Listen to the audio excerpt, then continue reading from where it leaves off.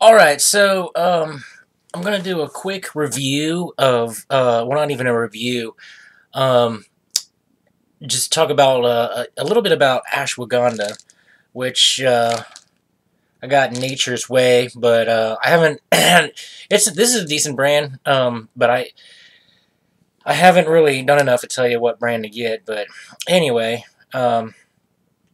Ashwagandha is it's a pretty it's kind of like a staple supplement. It's like the type of thing that's pretty safe and you can take it uh, for quite a while. I mean, I don't think there's anything that I would tell you to take this indefinitely, except, well, with the exception of like maybe in like a nutritional supplement that you're taking, but anything like herbal or like an actual drug or whatever, I would suggest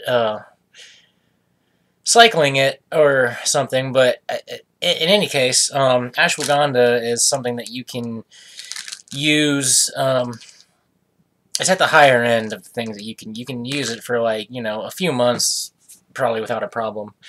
Um, anyway, about ashwagandha, so it's I've heard a lot of effects. Like, me personally, the big thing is it has certain aphrodisiac qualities. However, um, I should specify what I mean by this, because it doesn't just give you a hard on, Like, there's two main components to this. One of the components is a perceptual one, meaning, I guess the way I would describe it is that it helps me to perceive girls in a more sexual way.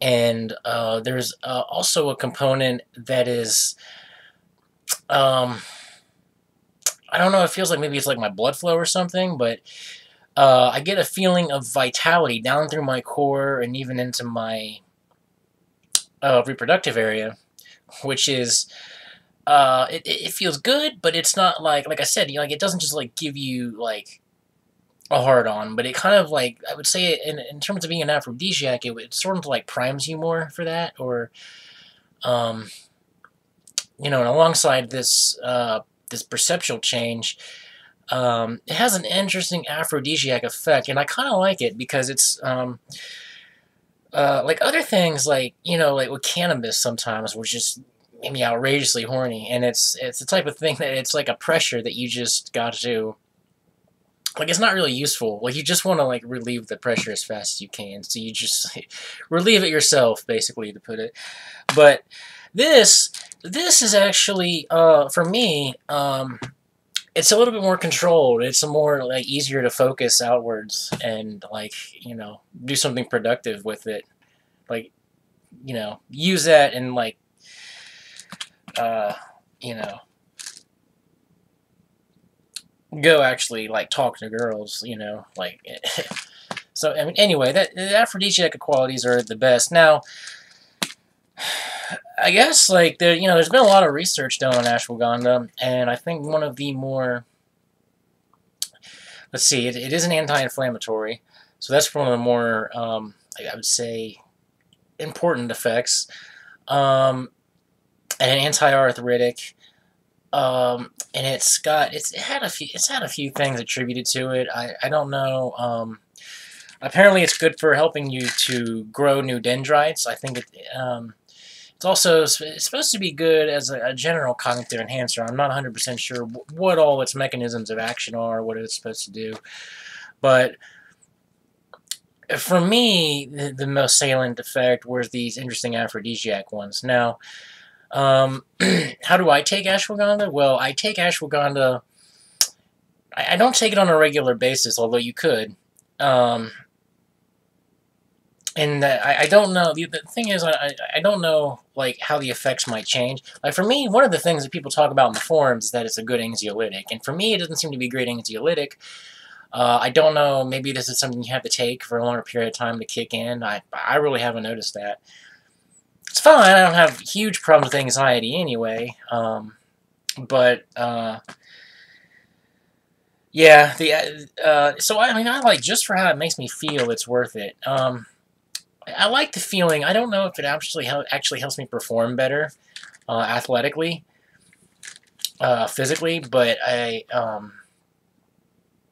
it kind of gives me a feeling of vitality, but I don't know the general vitality that I talked about earlier as part of the aphrodisiac effects. I don't know.